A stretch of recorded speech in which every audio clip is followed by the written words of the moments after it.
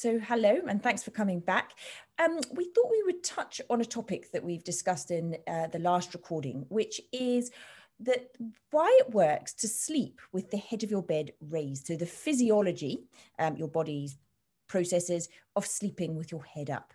So Boone, can you tell us why this works?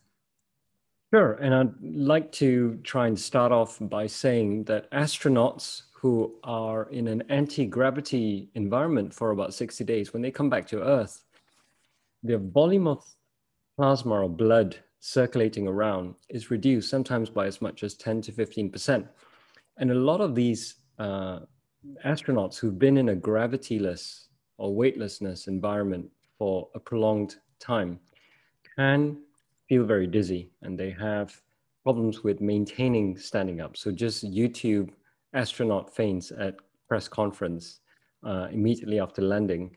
It's a very common phenomenon. So why am I talking about astronauts with respect to the question that you asked? Well, the physiology is very similar because what we think about is a core circulation, which is brain, heart, kidneys. These are the core aspects of our body.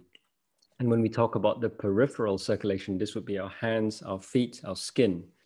And what head up tilt of the bed does every night is it actually reduces the pressure within our core circulation. And this can be very helpful because it's one thing to have a highish blood pressure, which flushes, if you like, your kidney. If you have a high blood pressure and your kidneys are being perfused or being supplied with a lot of blood, the kidneys will then produce urine at a high rate.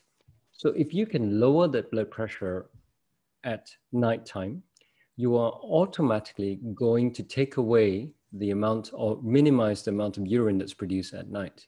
And this can be incredibly helpful as your kidney starts to adjust. So when you go head up tilt, just like when you're standing upright, you may notice in the daytime that your pressure falls. And the same thing will happen at night. So just to clarify, this technique where we are getting our tilted bed with books, for example, under the legs of the bed, or a blanket underneath the mattress, and to get you tilted upright to say 10%, will only be helpful and should only be done, for example, if your resting blood pressure you recognize to be quite high. And in a specific situation called labile hypertension, where your blood pressures can be high when you're lying down and low when you're standing up.